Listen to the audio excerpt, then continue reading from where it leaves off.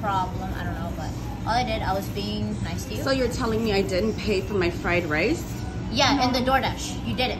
And the DoorDash receipt, she didn't. She put it in the comments. But you paid for the okra. Didn't I let you know I was coming here to pay for my food? So I know. What was the issue? We said that. No, you paid. I showed you my card to pay for my thing. Okay. I'm going through the motions, so I don't understand what you all have a problem with me here. I'll do it. Here's the thing, ma'am. You did not show me your card. You threw your card in my face. You started putting it, which was a sign of disrespect, first of all.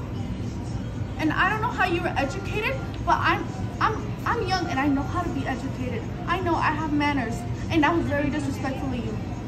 Honestly, that was very disrespectful. And for you to come arguing to us, and then when we ask you, can you please sit in the table because this is where the food is given to the customers? What did I say outside of my order? I came here to pay for my order, and you started causing a commotion.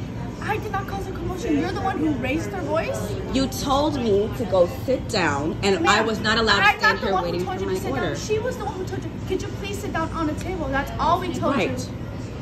No, that you told me more than that. What did I say? Repeat me the exact words that I said. You tell me what you said earlier. No, but what did I say, honestly?